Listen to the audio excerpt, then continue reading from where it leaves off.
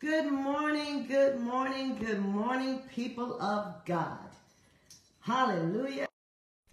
Father is so amazing. Come on in, come on in, come on in, come on in. Hallelujah. Hallelujah, hallelujah. Thank God for everybody. Come on in, saints and friends of the Most High God. I have something I need to share with you on this beautiful Wednesday morning. I have a prophetic word that God has given me.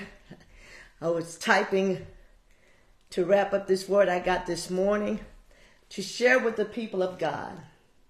Amen. Because He loves us so very much. Oh my God.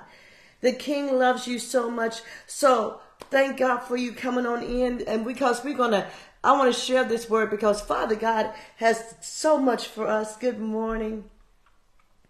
And this is going to be an encourager to you. And it's going to, you're going to be okay.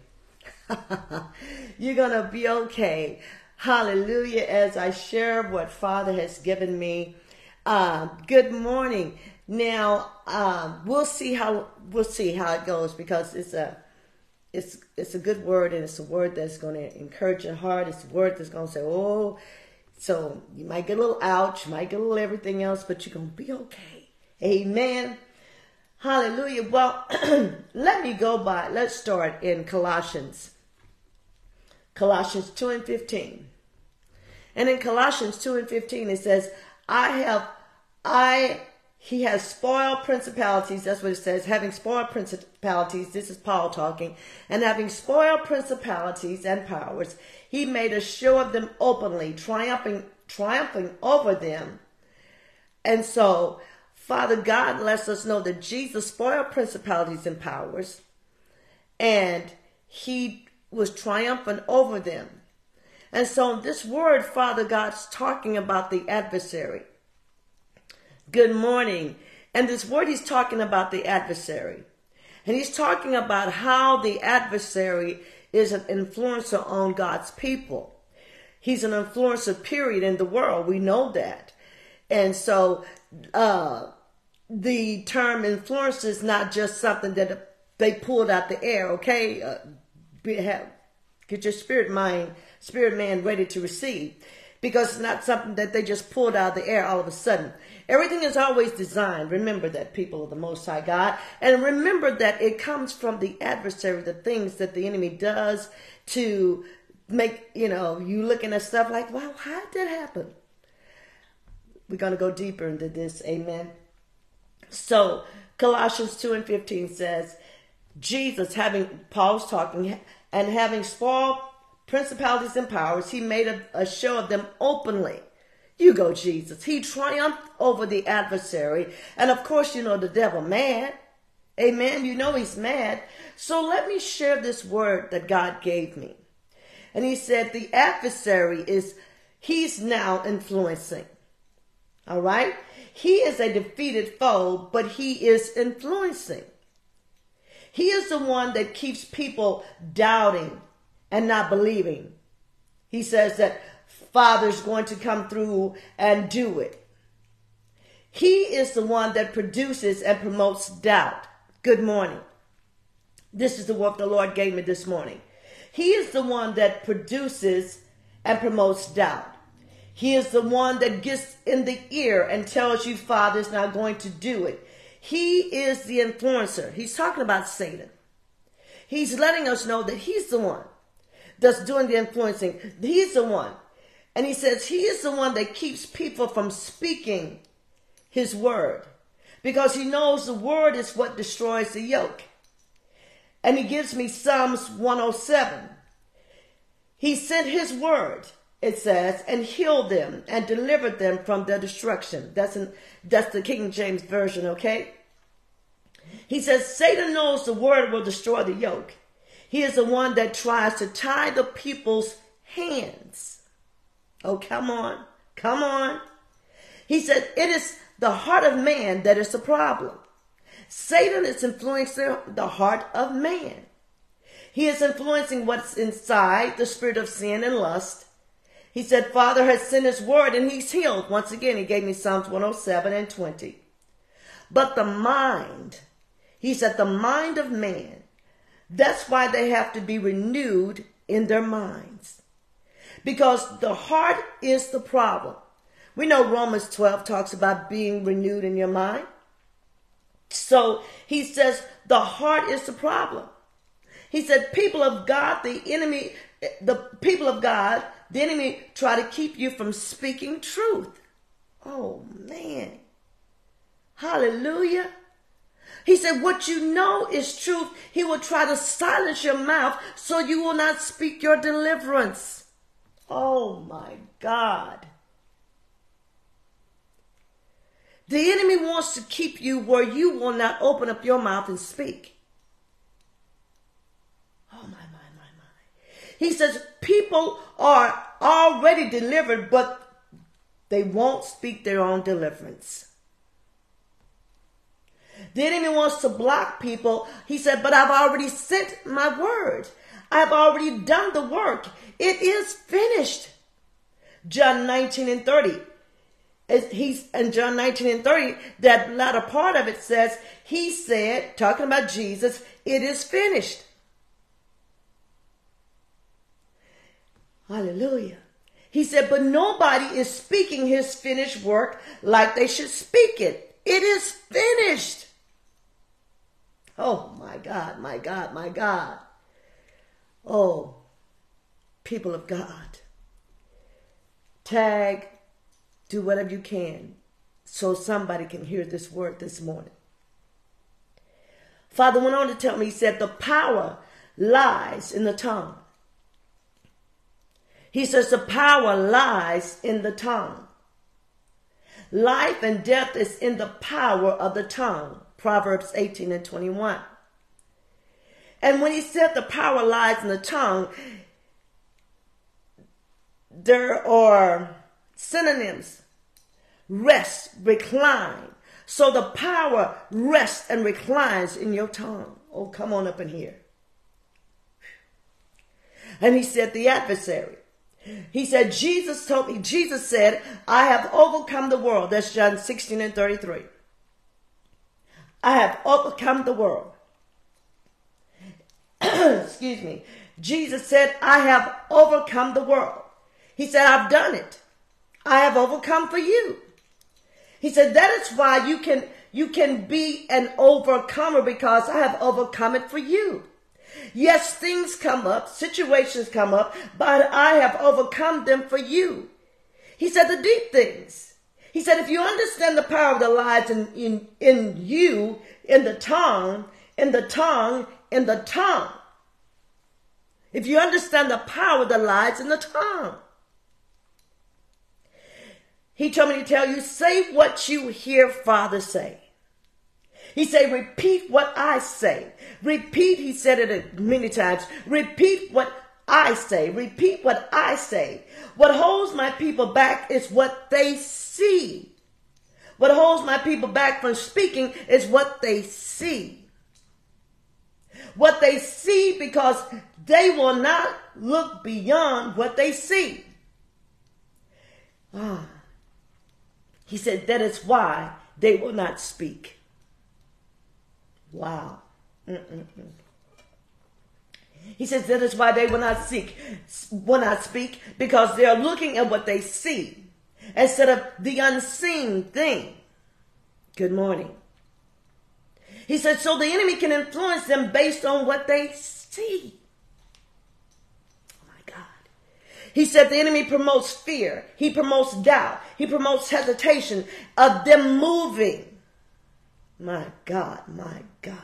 He says because they are seeing the seen instead of the unseen. They're focused on the seen. I keep saying stop looking at the seen and walk in the unseen. You are defeated.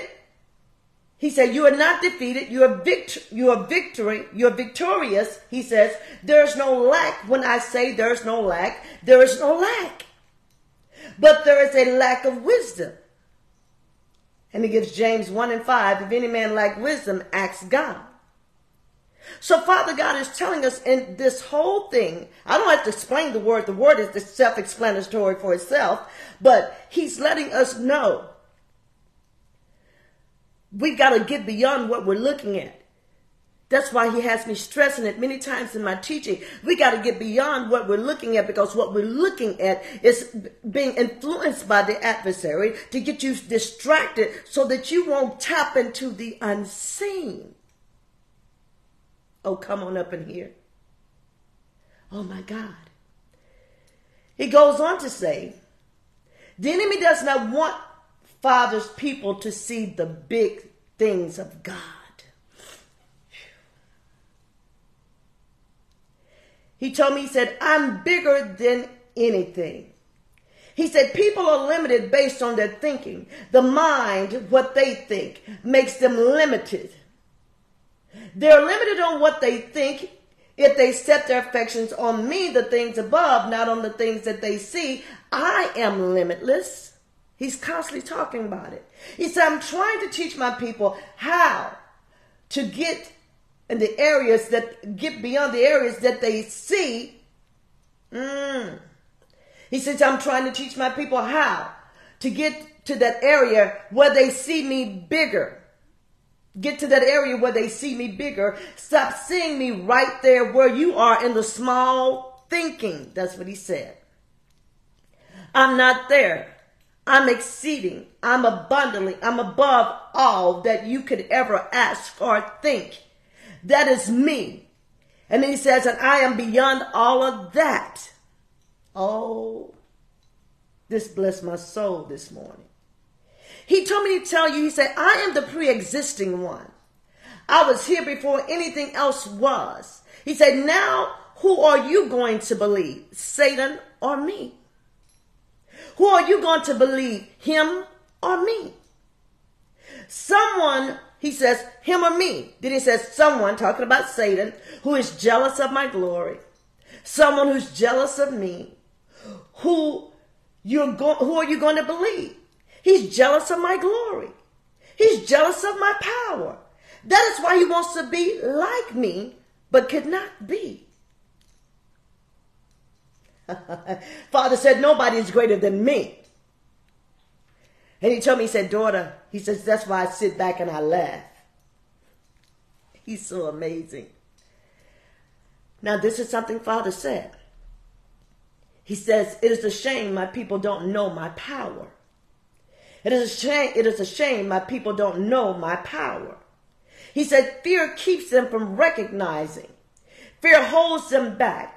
And what does the enemy do? He uses fear to make my people not pay their tithes, not trust me, making my people not speak my word, making my people doubt.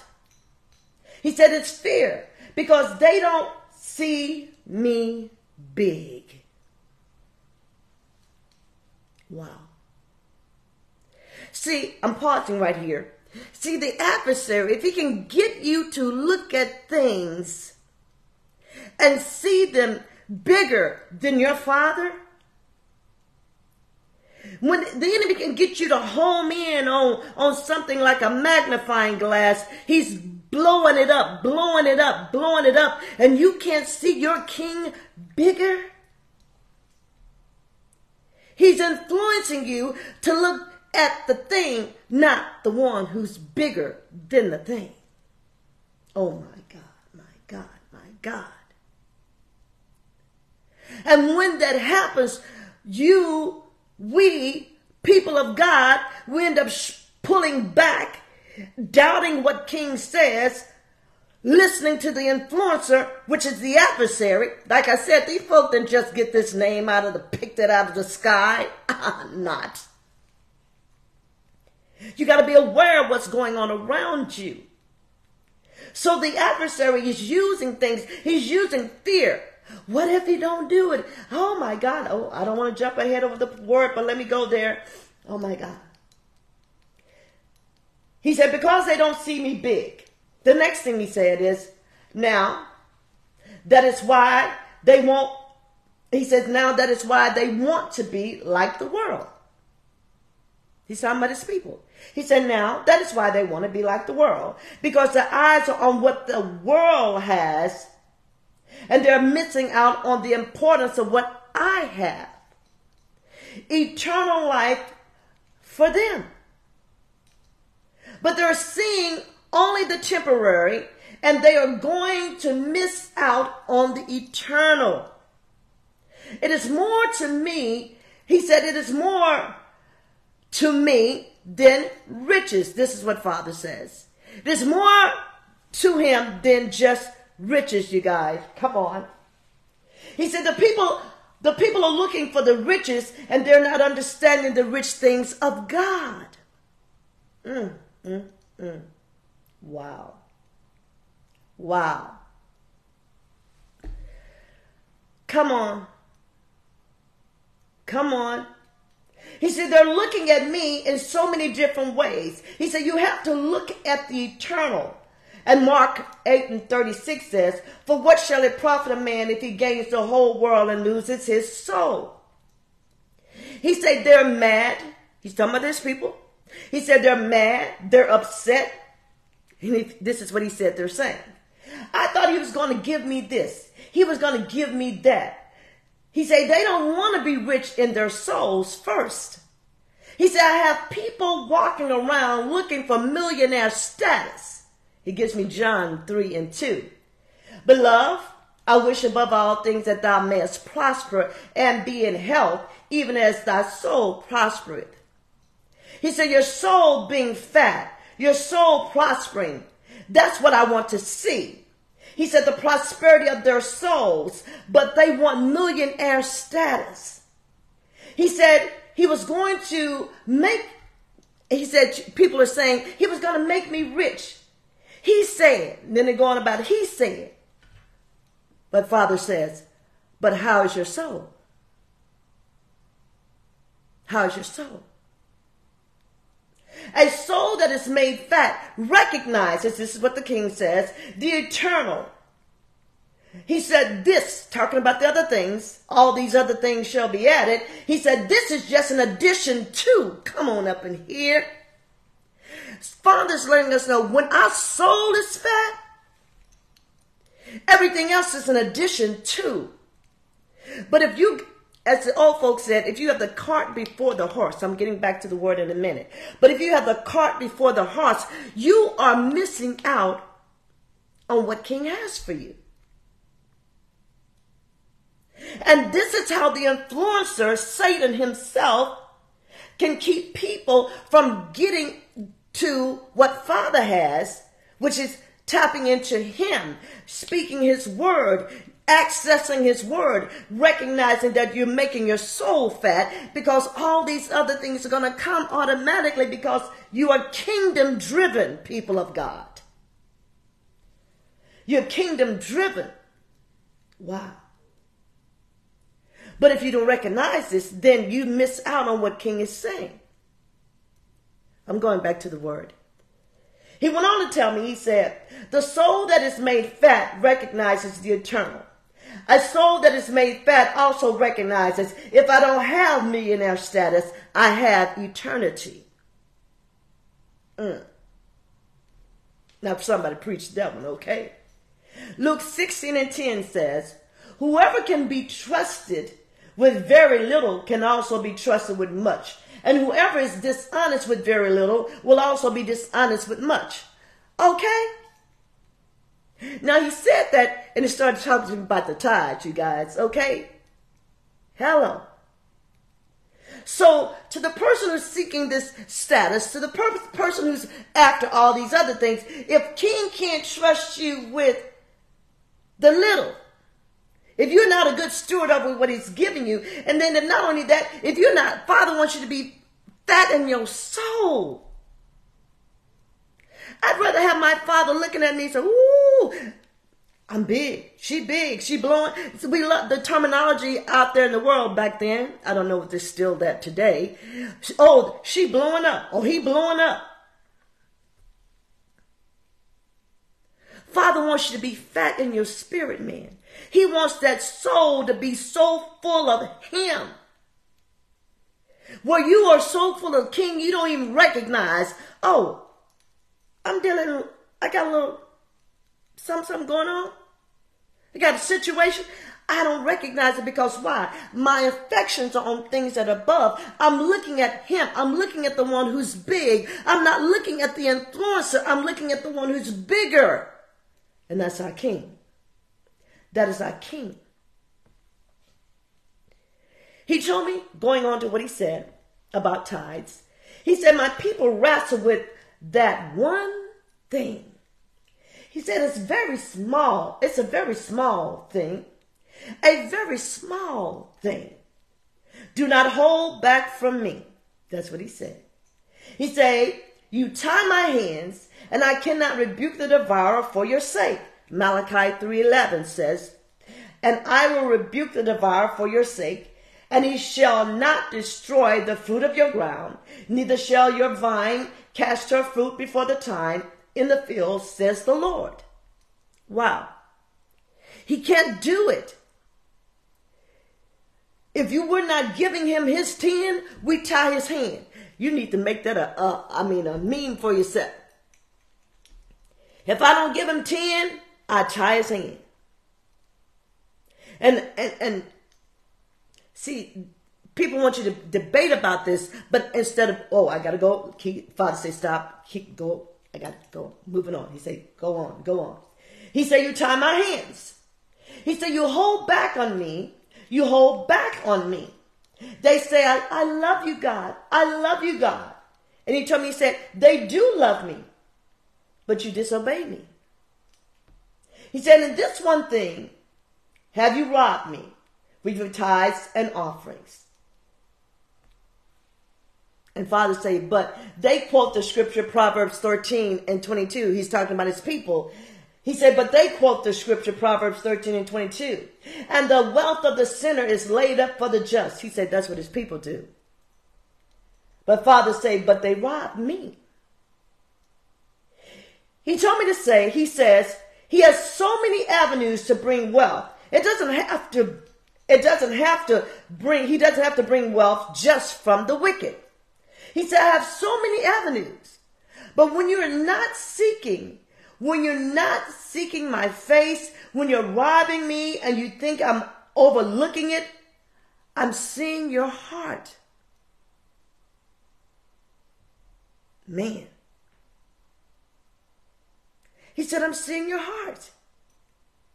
He said, when they hold back from me, it means that they don't trust me. They don't trust me. Because if you can't let go of the mammon, you don't trust me. Oh, my Lord, my Lord, my Lord. Wow. Wow. Father God, he loves his people so much, you guys. And all our Heavenly Father wants us to do is stop being influenced by the influencer, Satan himself, and obey him. Stay in his word. Activate the word in your life.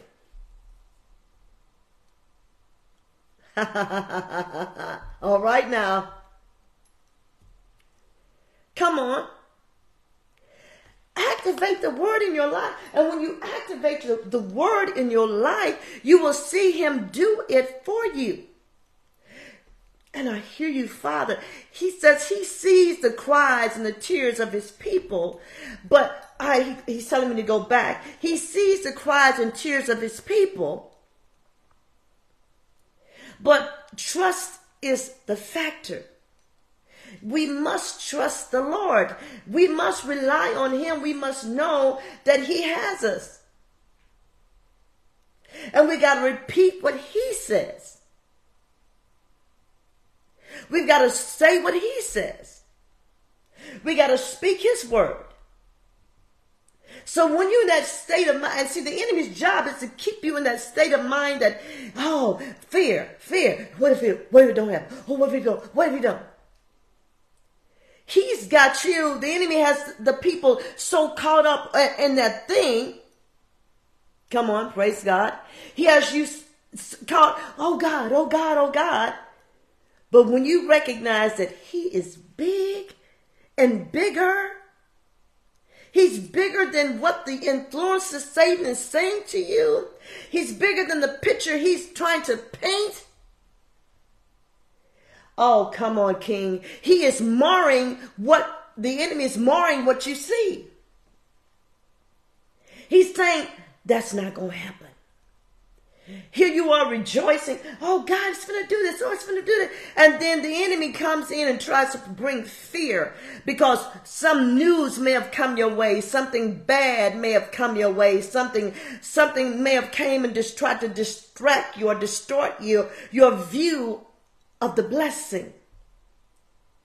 That's the enemy's job, to keep you off focus. So you won't receive and recognize Father God is doing his biggest work in your life. Oh, yes. Come on.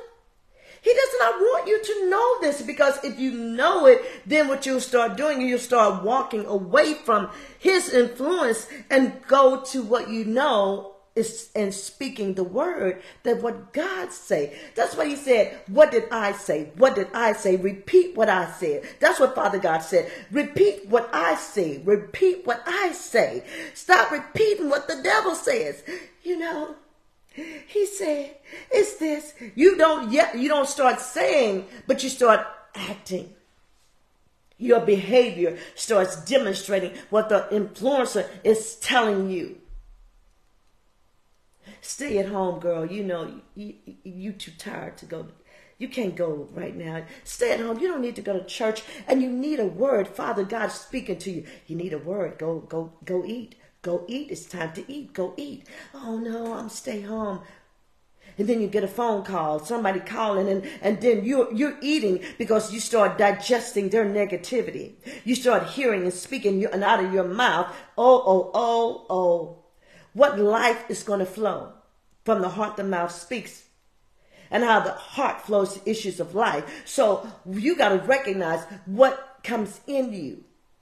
That's why Father said, you speak what I say. Why? Because when you have his word in you, I'm going back to it. He is the one that keeps people from speaking Father God's word. Satan is the one. He says, because he knows the word is what destroys the yoke. What has you yoked up? What has you bound up? Satan does not want you to have the word, because the word will destroy that thing. He will block, he will destroy that thing that the enemy is trying to use against you. But if you are not being filled with the word of God, if you're not eating the word of God, the enemy will use anything, any tactic to get you from the word. Man, that's why he sent his word to bring us healing and deliverance and breakthrough and everything. But if you're not eating the word, Satan don't care anything about you. His aim, his goal is to keep you from looking at the one who's bigger. That's why Father said the enemy's jealous of him. That's why remember he said, and I think it was in the Old Testament, I will ascend to the heavens to be like the Most High. Satan wants to be like God. So if he can get you not to receive from God, then that means you're receiving from him, and he wants to be your God, that small g in your life. So he will bring things, little small things, and you'll gravitate to the small things. I hear my king talking to me. You'll gravitate to the small things. In the book of 1 Samuel chapter 4, I don't have my Bible in front of me, but I do have the word inside of me. In 1 Samuel chapter 4, it talks about when the children of Israel fought the Philistines, and the Philistines beat them. Even though the Philistines had sent for the Ark of the Covenant. And so when the Philistines saw that the children of Israel had the Ark of the Covenant, they were all in an uproar. The children of Israel were just making a lot of noise. And so the Philistines were saying, what is that noise in the Israelite camp? And one of the people said, the ark of God, the ark of the covenant is in the camp. And immediately the Philistines got worked up and upset and said, oh my God, it's something terrible, it's going to happen, oh my God. And the leaders began to tell them, and the military army began to say, you got to fight like you never fought before. This is the Ark of the Covenant. We don't want to be like the what happened with the Egyptians. You got to fight like you never fought before. Long story short, they went out to fight. And the children of Israel had the Ark of the Covenant right there with them. The Ark represented, it represented God, okay? So here they had this Ark. But lo and behold, the Bible says that the children of Israel were defeated. I think it was like 4,000 of them were defeated, died, but they had the Ark of the Covenant. So now the Ark of the Covenant has been captured by the Philistines, and it's going into their camp, it's going back to their land, and the children of Israel crying and saying, what happened? What happened? And we have Eli. Remember Eli, I talked about him last week. Eli is sitting at the gate on the outside, and Eli's like, what's the news? He's been waiting to hear what's going on in the battle. What's the news? And this young man comes running around and said, hey, said, what happened? Because the young man has torn his clothes. He's put on ashes all over his body. And he's like, what's going on? He's in mourning. Why? Because they were defeated. I'm getting to my point in a minute. Y'all just hold what you're working with. Because they were defeated. But wait a minute. We had God in the camp. We had the Ark in the camp. And reading my notes from the New Living Translation Bible, the Open Bible, the notes in there, it was said in those notes that they treated the Ark, the children of Israel began to treat the Ark of the Covenant like it was some magical thing. And they thought Father was going to perform for them. Oh, come on up in here. Y'all better get this right now. So they thought Father was going to perform for them and give them a victory. Father demonstrated to them, you can't use me like, oh, I'm going to pull him up when I want to. Oh, he going to perform for me when I want to. King is bigger, baby. King is bigger. You better get this morning. He's bigger. And so what did Father God do? Because, again, the Ark of the Covenant symbolized his power, his glory.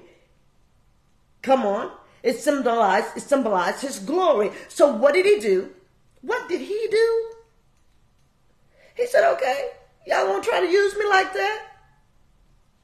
They lost the battle.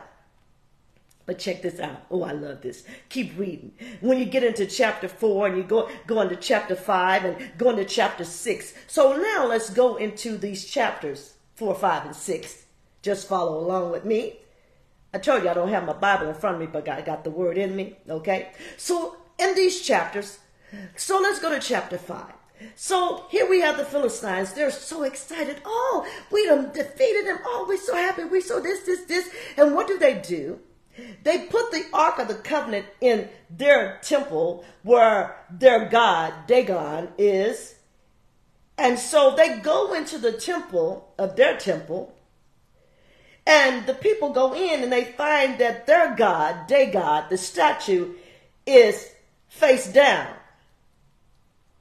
before the Ark of the Covenant. You go, Jesus. Come on, Father God. Come on, do you.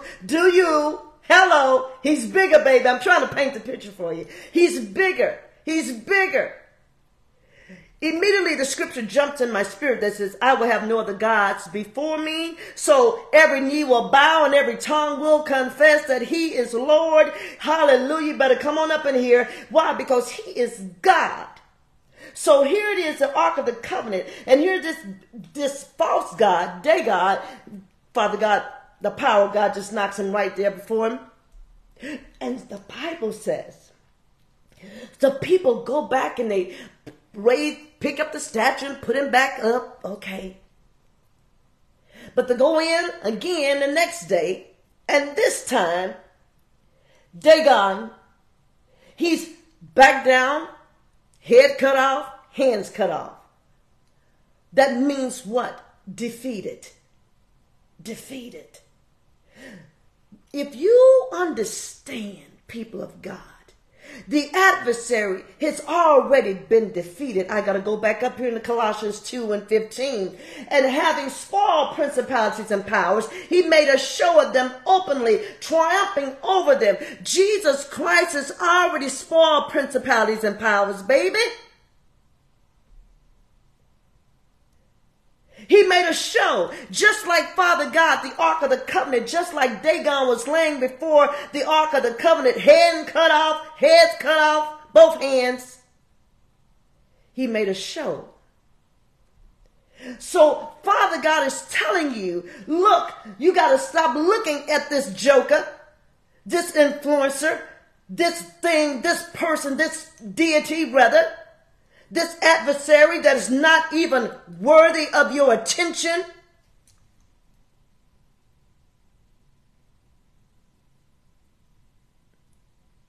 And keep your eyes on me. And remember, he wants to be like me. He's not me. There's no other God before me. Father God said, I was before and I'll be only one after. And nothing coming in between. Hello. You got to get your minds on the King. Oh my God. This prophetic word that God gave me. The adversary, he's now the influencer. He is defeated. He's a defeated foe, but he is influencing. He is the one that keeps people doubting and not believing that Father's going to come through and do it. He's the one that produces and promotes doubt. That's what Father God is saying to you. Remember what Jesus told Peter when Peter said, if that be you, Lord, bid me to come, bid me to come. And Jesus said to Peter, come. He saw Jesus walking on the water. He said, come. And he's just walking on the water. And water rose up and got him off focus, baby. What's rising up in your life and getting you off focus? Because Jesus asked Peter, why did you doubt? Why? Because look, the water influenced Peter. The waves influenced Peter. He didn't keep his eyes on the one that said, I am he. I'm the one that told you to come to me. I'm the one said, come. You asked me. I said, come on. I told you it's okay to come. Why? Because I'm telling you, I got you. When you walking like I'm telling you to walk, you don't have to worry about falling because I got you. You don't have to worry about sinking because I got you. What makes you fall and sink is your doubt. Because he who, the influencer, is producing and promoting the doubt that's trying to come to you. Oh my God. Oh my God. He is the one he gets in the ear and tells your Father's not going to do it. And he is the influencer. He's the one that keeps people from speaking Father's word. Because he knows the word is what destroys that yoke that's trying to operate in your life, baby. That yoke of doubt and unbelief. That yoke of why, when, how, all of that. And Father God knew the why, when, how was going to come up. Oh, got to go down. He's sending me all over this word he's giving me because he wants you to be encouraged this morning. Let me go back to it. He said, I'm going back to what the adversity. He said, Jesus said, yes, I've overcome the world. John 6:33. I've done it. I've overcome it for you.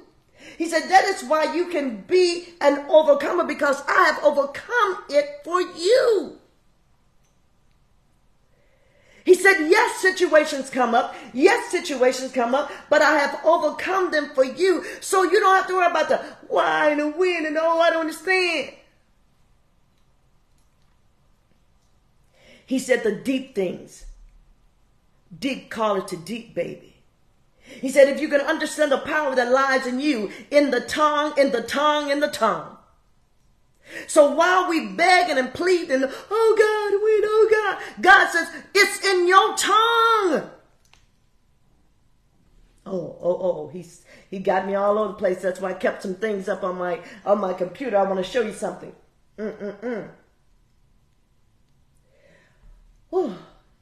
Proverbs 11:30 says, the fruit of the righteous is the tree of life, and he that winneth souls is wise. Okay, but I want to go to this in Proverbs 10, verse 20, 21, and 31.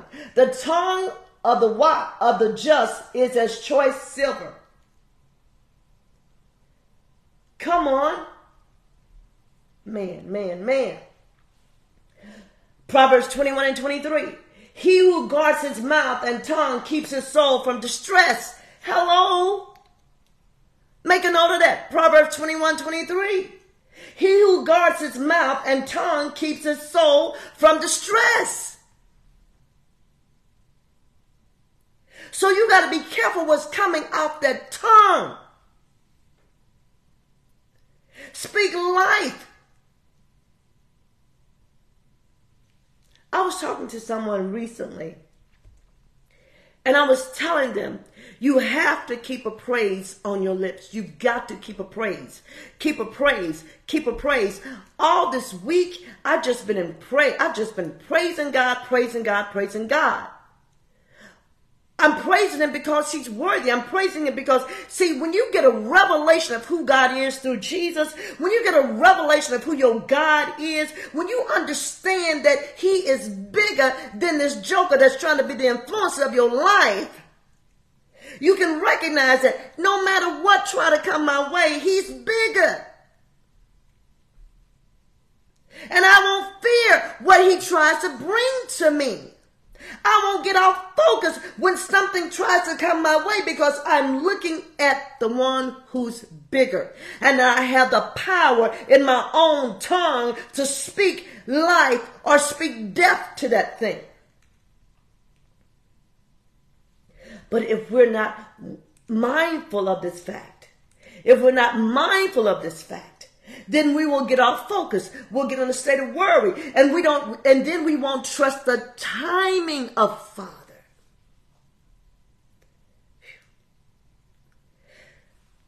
The devil's crazy, y'all. I've told y'all many times that. He will try to make you rush something, and if God's saying, wait, just hold it, wait, just wait. And you can jump ahead of God. You can move ahead of God. Come on, talk to me, King. All right, going back to Samuel again. In the book of Samuel, I think we're moving to it might be 2 Samuel now. But anyway, might be still in 1 Samuel. But in the book of Samuel, here we have King Saul. Now, Samuel told Saul, look, I'm going to come and I'm going to give the sacrifice.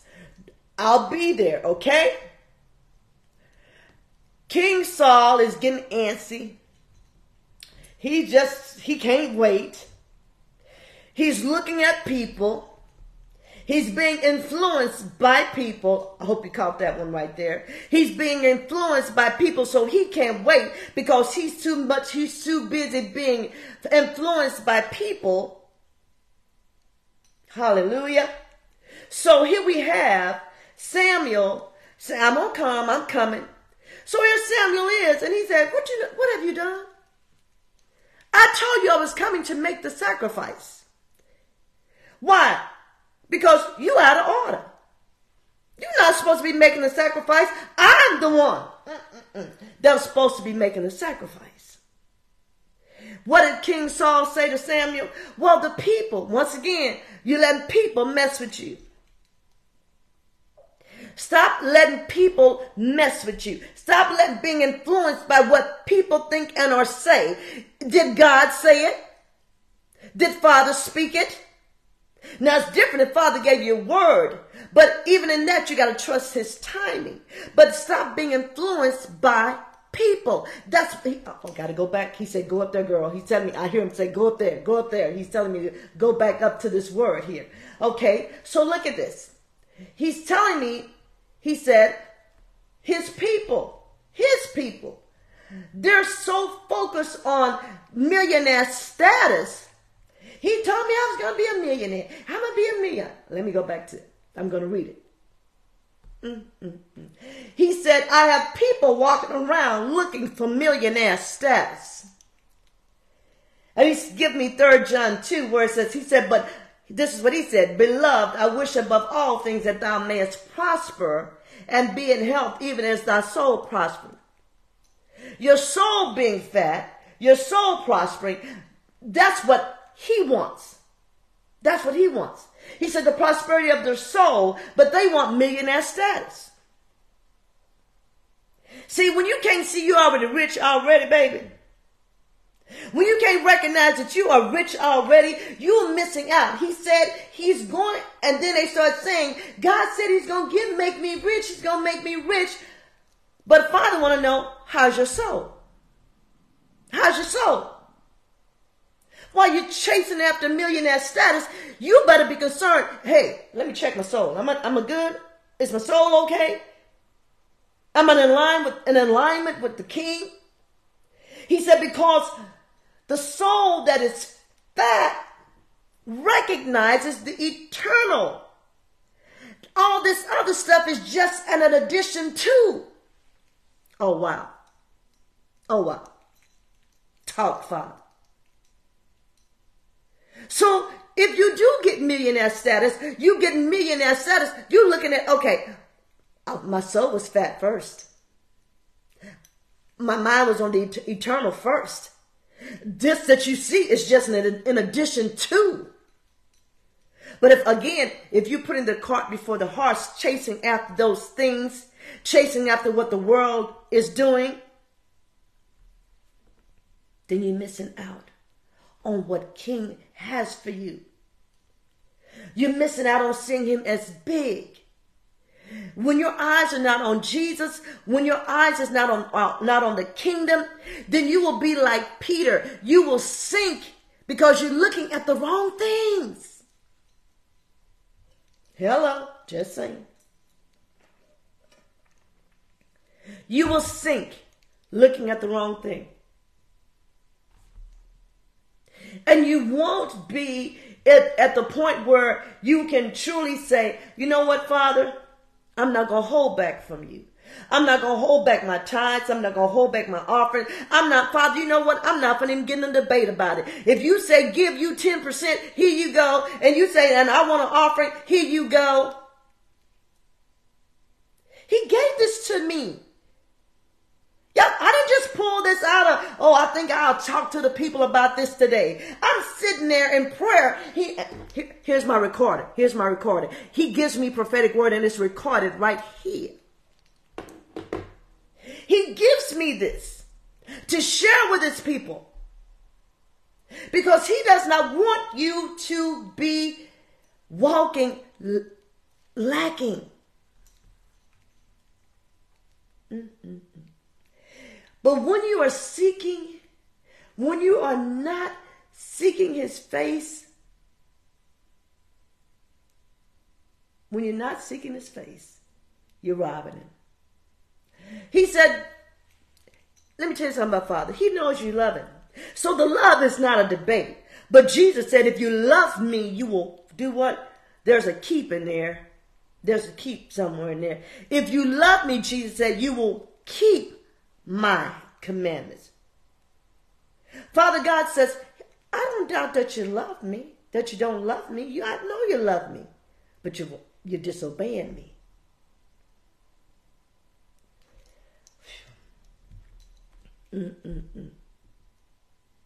Man. Wow.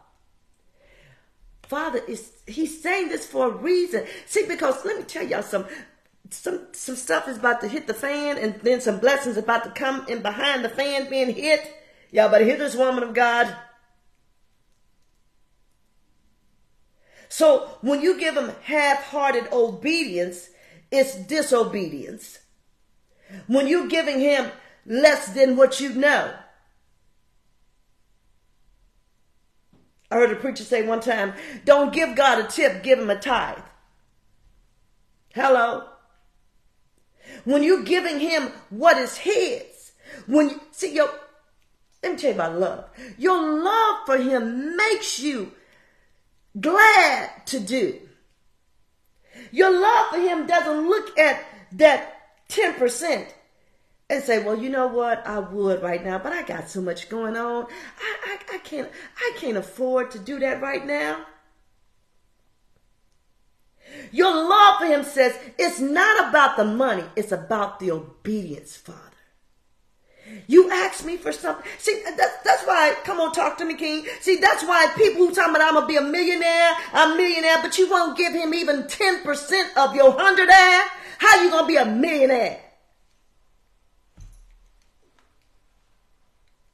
How?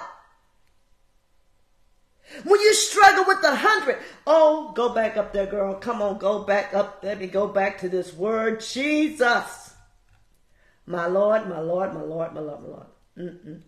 Let me see if I can't find that. Oh, Lord, I love him. See, Father's helping. He's helping. He's helping. But we got to let him help us. He's helping. Man, he's helping. Come on, Jesus. Let me find it. I want to find it again. Wow. Luke 16:10. Whoever can be trusted with very little can also be trusted with much. And whoever is dishonest with very little will also be dishonest with much.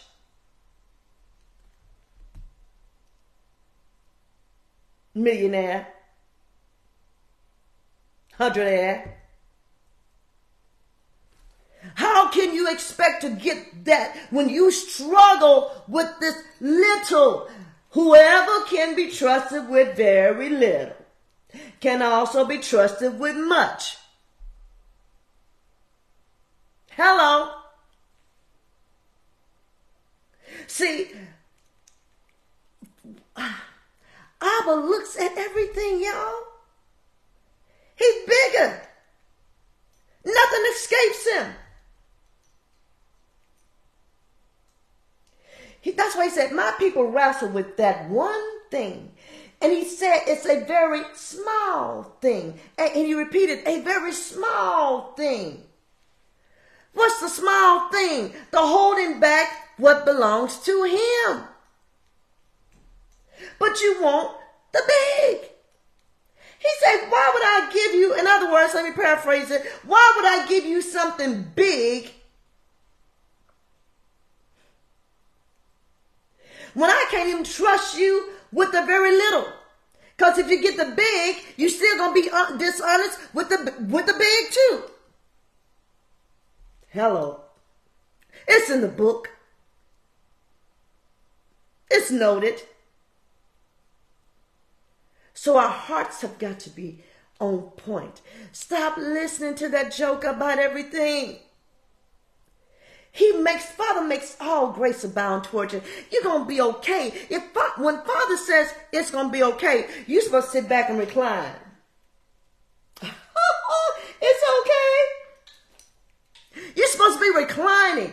Oh, let me go here. Got to go back. Father he has me all over this word. He really does. Oh, I love him so much. Look at this. Power lies in the tongue. The power lies in the tongue. The power reclines in the tongue. Prophetess, I hear what you're saying. And prophetess, I have been speaking, I have been decreeing, I have been declaring. Now trust his timing. See, decreeing, declaring, yeah, we're doing all those things. Matthew 18th chapter, 18th to the 19th verse. If anybody comes together, harmonizes together, make a symphony together. That's what it says in the Amplified together. His Father says it. It says it in the book. It shall be done. It shall be done. as we coming in agreement. We're harmonizing, making a symphony together. We're agreeing and we're speaking and we're decreeing. It's already done. According to Matthew, the 18th chapter, the 18th to the 19th verse. It's already done. So what has to happen? What messes the people of God up is timing. Timing is what messes up the people of God. Timing makes you walk away from something you've been believing for years and it's about to show up. And you get so frustrated and the influencer keeps talking to you and talking to you to get you to walk away. Timing is what makes a person who's been in the house of God for umpteen years walk away over a small thing. You better watch that joker. Hello. But you got to be so determined. None of these things shall move me. I'm trusting my Father. You said it's done. Father, you said you're bigger. You said this joker lying to me because he's trying to be like you and he's not you. I'm going to stop listening to him. He's not going to promote doubt and unbelief in my heart. I know in whom I believe. That's what one apostle said. I know in whom I believe. So you got to keep believing on the one that you believe in. I got to keep believing that my Father God says, I will do it. I got to keep believing Isaiah 55 and 11. He always keeps his promises. It shall come to pass. I got to keep believing it. So what if it's almost a minute till the blessing? And the devil trying to make me keep doubting and doubting because something has tried to come in my life to interrupt the minute till. I got to still keep on believing.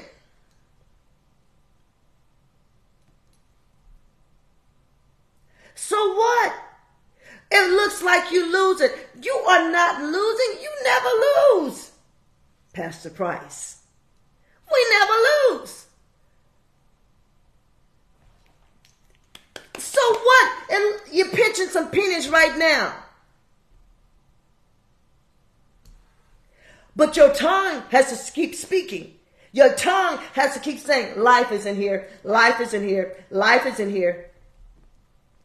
Life is in my house. Blessings are overtaking me. I'm being consumed by blessings. And I'm aligning myself with it. Father, I'm putting you back in remembrance now. You told me, according to Malachi 3:11, that you were going to rebuke the devourer for my sake. Not only that, you told me in Malachi 3:10, hey, you're going to open up the windows of heaven and pour me out. Jesus, you told me if I'm willing and obedient, hallelujah. The word, I'm talking about the word of God when I say Jesus. The word says, if I'm willing and obedient, I will eat the good of the land. Jesus, you told me if I keep your commandments, you told me if I love you, I will keep your commandments, and I love you, and I've been keeping your commandments. Now show me what you're working with, King, according to 2 Chronicles 16 and 9. Because she said in 2 Chronicles 16 and 9, your eyes, Father God, go through to and fro, looking for those whose hearts are turned toward you, that you may show yourself strong, that you may show me what you're working with. You're seeking those whose hearts are turned toward you, that you may show yourself strong. That's what you told me now. And the Amplified says he's looking for those hearts that are truly his. One translation says, I think it's the Amplified. My heart is yours. Ooh, somebody needs to say that. My heart is yours, God. My heart is yours. Now, thank you, King. I'm about to let you guys go. My heart is yours. My heart is yours, God. You may be crying tears on top of tears, on top of tears, on top of tears, on top of some more tears. But my heart is yours, God. My heart is yours. I'm not doubting. I know you're going to show me what you're working with. My heart is yours. I am going to keep trusting you. I am not going to let this wave of issues and trouble and things and my bills, none of these things are going to move me from you. My heart is yours. I'm not going to be moved by the winds that are coming my way. I'm going to keep my eyes on you, Jesus. My heart is yours.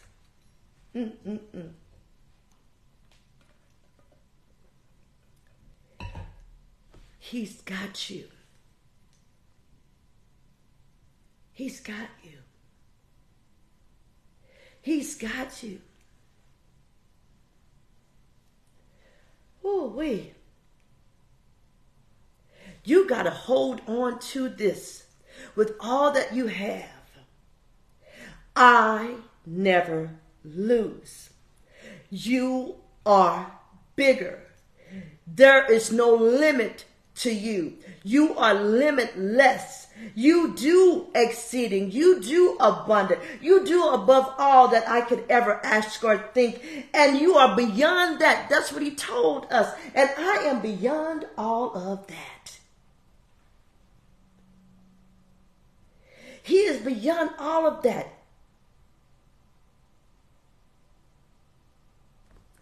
He is the pre-existing one. That's what he said. Now back in Samuel, going back to Samuel, when those Philistines recognized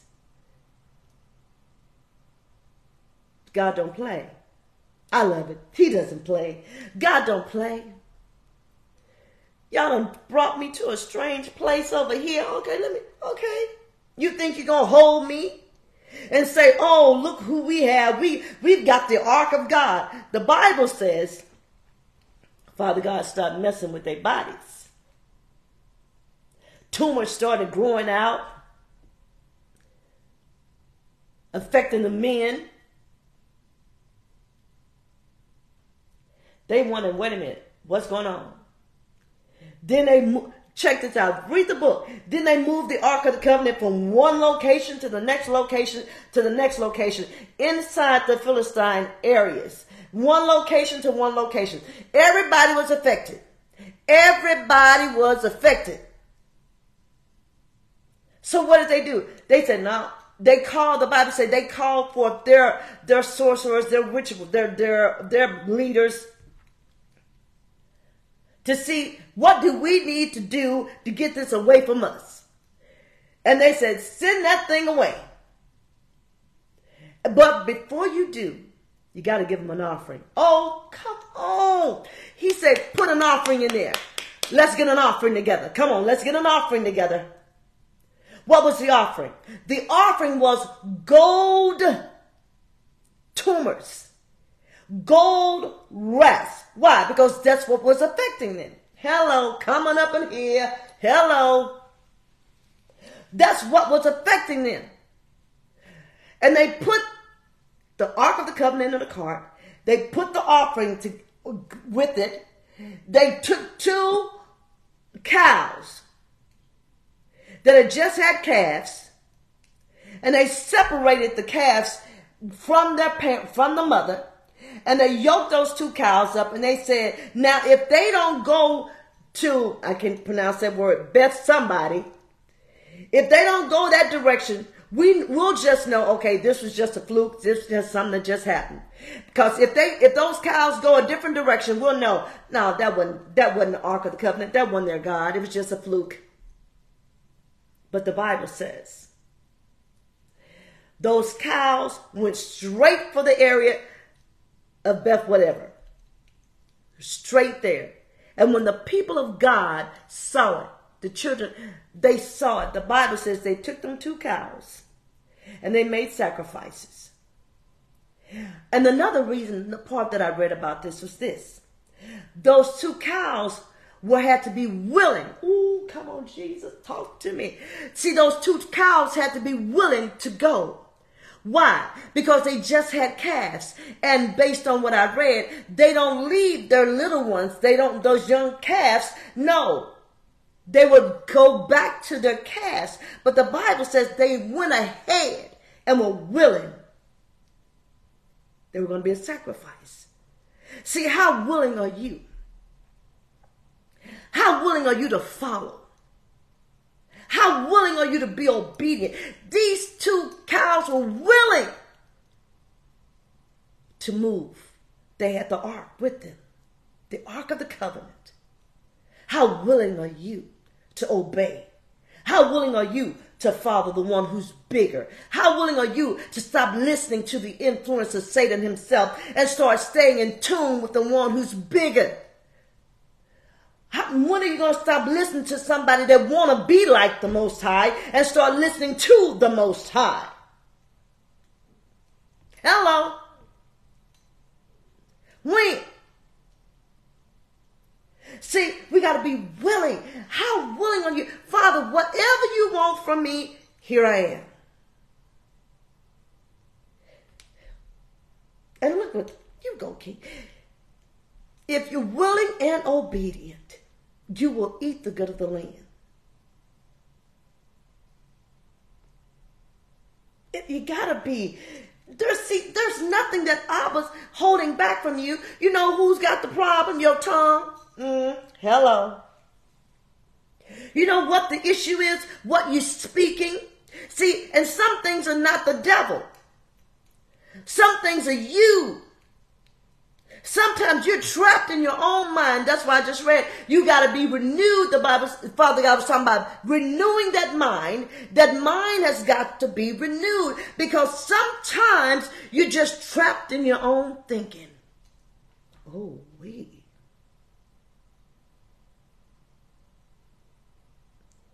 Here my daughter is. I want to paint this picture. I know, I'm going to let y'all go. I'm looking at the time. My daughter was very young. Very young. She might have been 3. And we'd say, go to sleep tomorrow. Go lay down. And I'd go in the room and check on her and open the door. She's sitting up in the bed. I'm like, what? Go to bed tomorrow. Why are you sitting up? I can't stop thinking. You're 3. I think she was 3 at the time. What you thinking about at 3? All the enemy wants you to do is get trapped in your own mind. In your own mind. In your own mind. In your own mind. And what is the thing that's in your mind? Is he going to do it? Is he really going to do it? I'm about to be put out. I'm about to lose. I'm about to this. In your own mind. But you got to get into 2 Corinthians 10:5. And you've got to cast down that imagination. That thing that is exalting itself against the knowledge of God. You got to bring your thoughts under subjection, under the obedience of Jesus Christ. You got to bring your thoughts down and say, look, Lord, I'm casting down this reasoning because all I'm doing is trying to reason in my thoughts. And let me tell you how to help yourself. Turn on some praise and worship music. Get your Bible on. You might not read it, or either turn on the Word of God and let the Word play for a little bit. Go to sleep with the Word in your spirit, and you'll wake up with a whole new view. But if you go to bed with, I done watched on TV, I done heard, I done this. Last night, I said, I went and got on my treadmill outside, and I said, I'm not playing any music. I just want silence while I walk. Everything was silent. Even there was nothing going through my mind, just silence. Amen. Sometimes you got to get still. Get still. And because I wasn't in my office doing different things, when I went to bed, excuse me, that night, I slept good because there wasn't none on my mind.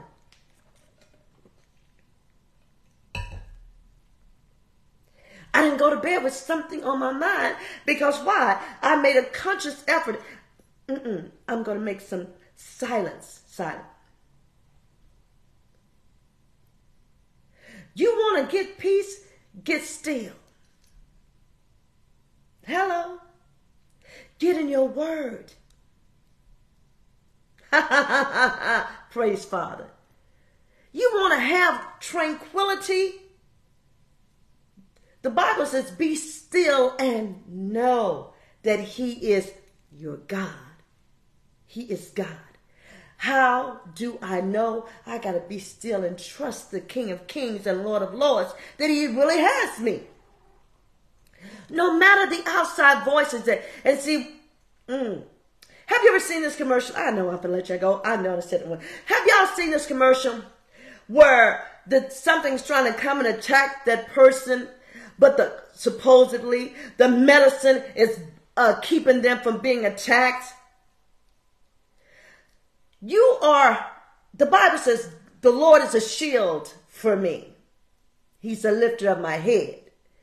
God is a shield for you. He's a shield for you. So anything that's trying to come against you is going to bounce off that shield, baby, because God is your shield. He's my shield and my buckler. He protects me. Come on. So why I'm tripping?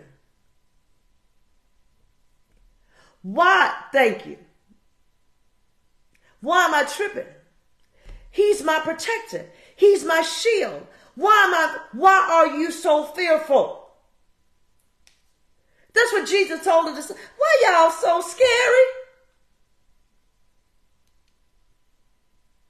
I'm right here with you. And see, sometimes that's what we find ourselves. Father God is right there with us, and we acting petrified. Oh God, I'm here. I'm right here. I'm going to let you go. No fear.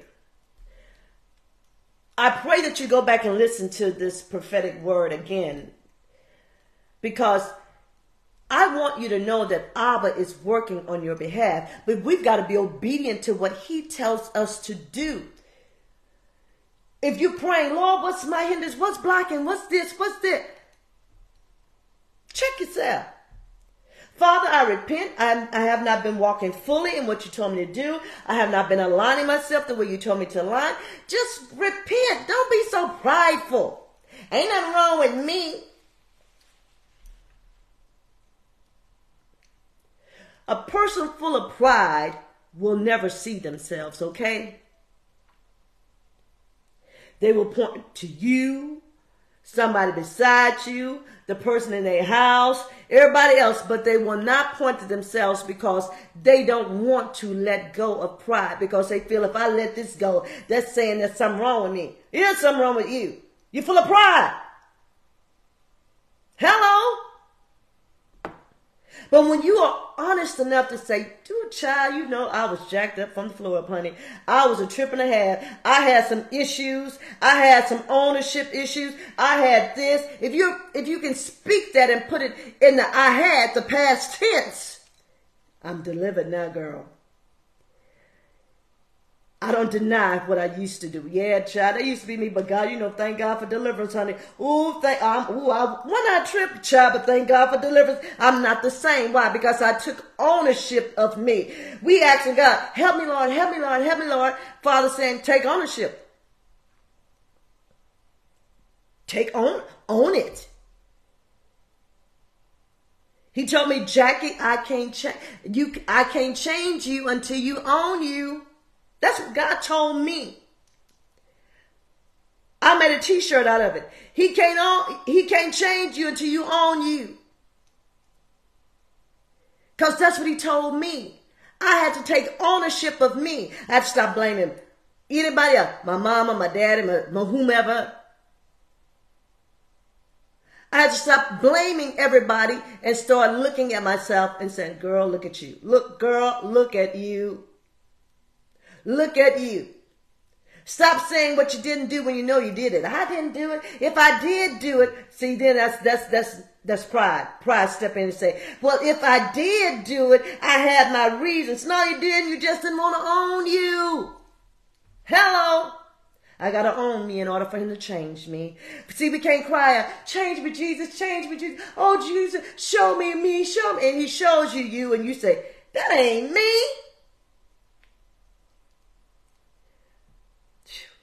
Ownership. I'm still talking about the adversary. I'm talking about how the enemy blocks you. I'm talking about how you block you. The enemy, sometimes he be sitting there like, I ain't doing none of that. But you blocking you by your tongue. You blocking you by not speaking the word. You blocking you. Sometimes it is the influencer, but sometimes it's you and the influencer working together. Hello, just an FYI. And sometimes it's just you, baby. Amen. Sending you some hugs and some love. Because Father's about to do something. Now, King, we thank you so much for your love. We thank you for your peace. We thank you for your joy.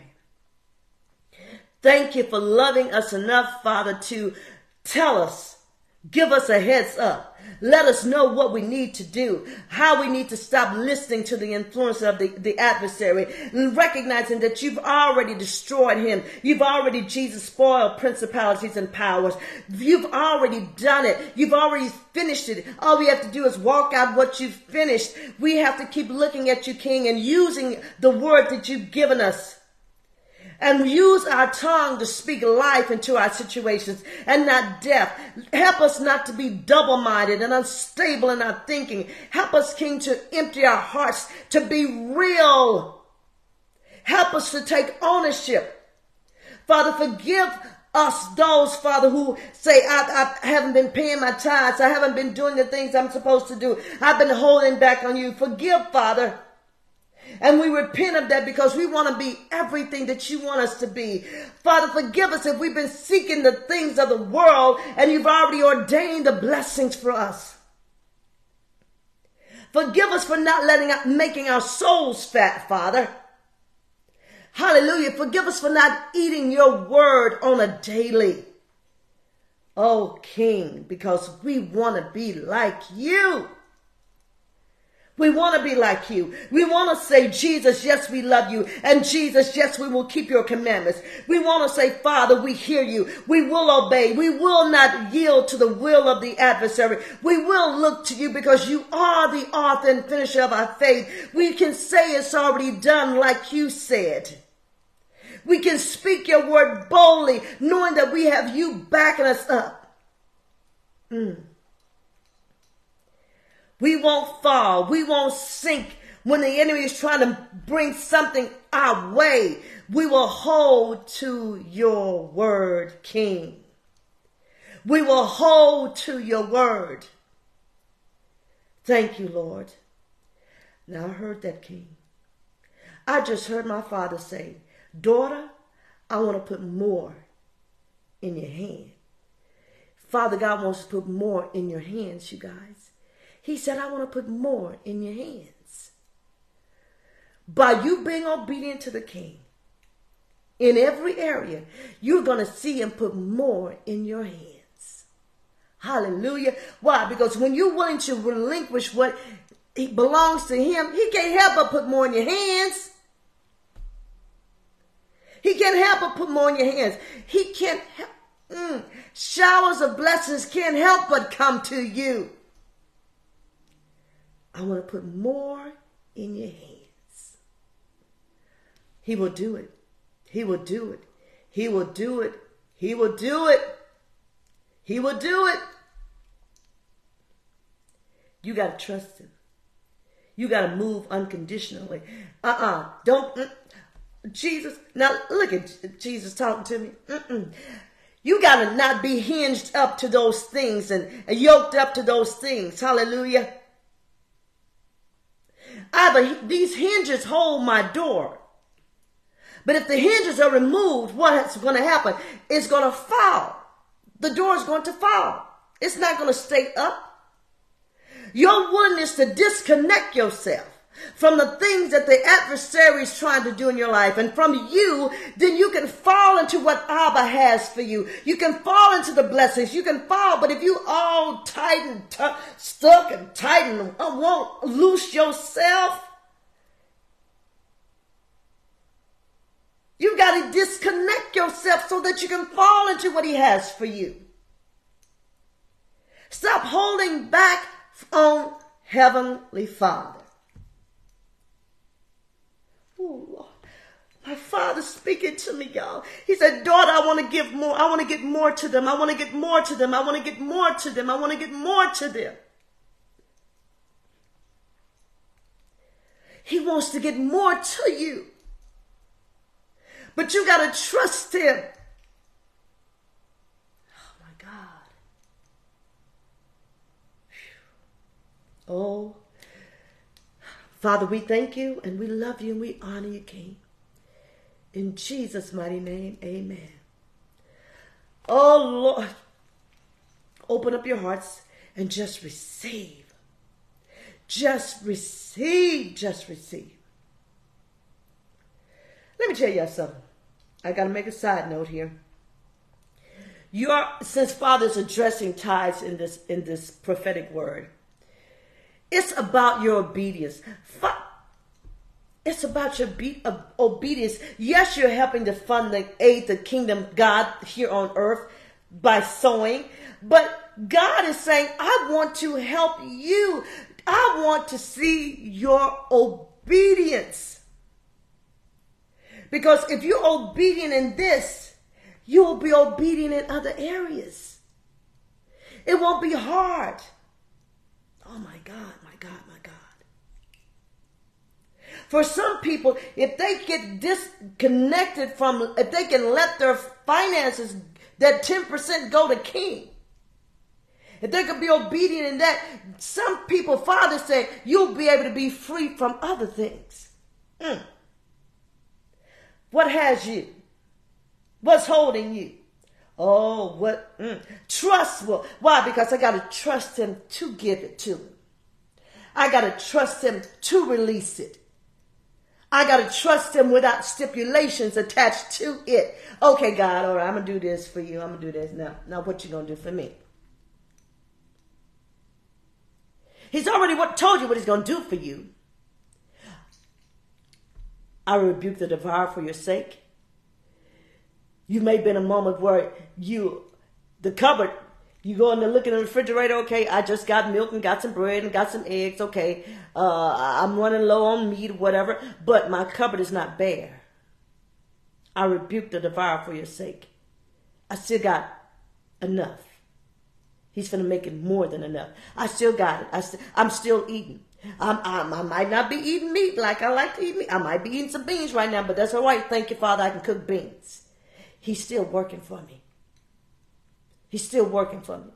Oh, I might be catching the bus right now, but that's okay. I'm going to keep riding the bus because I'm believing. I'm giving him his 10, so he going to rebuke the devourer for my sake. In timing, I'm going to get me the mobile that I'm desiring. I'm going to get what he promised me, a vehicle that he said he was going to give me. I'm going to do that. I got to keep walking. I got to keep trusting. I got to keep leaning. I have to keep depending on him because he's showing me. Keep stepping, girl. Keep walking. Keep trusting. Keep depending, man. I will not fail thee. That's what you're doing. That's what you're doing. And he's going to explode in your life like you've never seen before.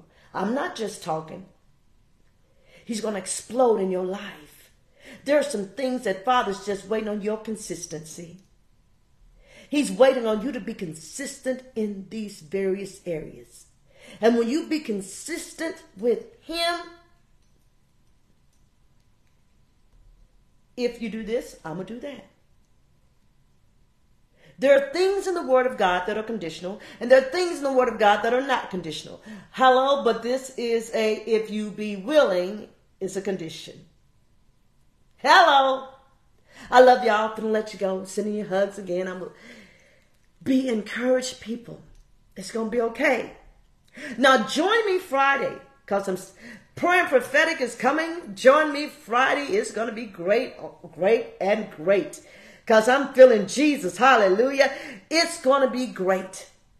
Tell somebody about this prophetic word and tell them to subscribe to JLP Ministry TV so that they can get more and more of the word of God. Amen. Tell them, hallelujah, become a covenant partner with the ministry. If you haven't thought about it, prayed about it, think about it and pray about it. Become a covenant partner with JLP Ministries. There's Cash App, $ JLP Ministry. There's Zelle and PayPal, JLP Ministry at att.net. Many ways to sow a seed. Pray about it. Ask Father, is this the ministry that you want me to partner with, King? He'll give you an answer. Amen. Thank you for those of you who are saying, Prophets, I'm going to help you go to India, and you've been planting seed. Thank you, guys. I love y'all. It's working. Father is helping. I'm making plans. I'm getting stuff together. Hallelujah. I don't have but a short time. So thank you for seeding into the ministry to help me to go. Amen. Thank y'all. I really love you. And I'm not just saying it just to say it. If I could see y'all, I'd give y'all a whole lot of hugs. Hallelujah. So why not just send you one right now? Hugs, okay? Hallelujah. And you guys, don't forget Minister Angela Johnson's book, The Authentic Woman. Get this book. Hallelujah. You'll be glad you did. It's going to bless you. JLPministry.org to find out how, okay? So I love y'all. Remember, join me at a place of worship, church. Oh my God. We have a great time. Hey, do me a favor. Be my guest this Sunday. I'm going to be speaking. So join me. Somebody say, oh, I got to come here. Come join me and be my guest. I will be speaking this Sunday. So 1045 at a place of worship, church, 1704 Northampton Road, Suite 208 in DeSoto, Texas. I love you. Mark your calendars for Friday and join me. Don't miss it, okay? Love you guys. See you Friday. Thank you for sharing this word. Bye-bye.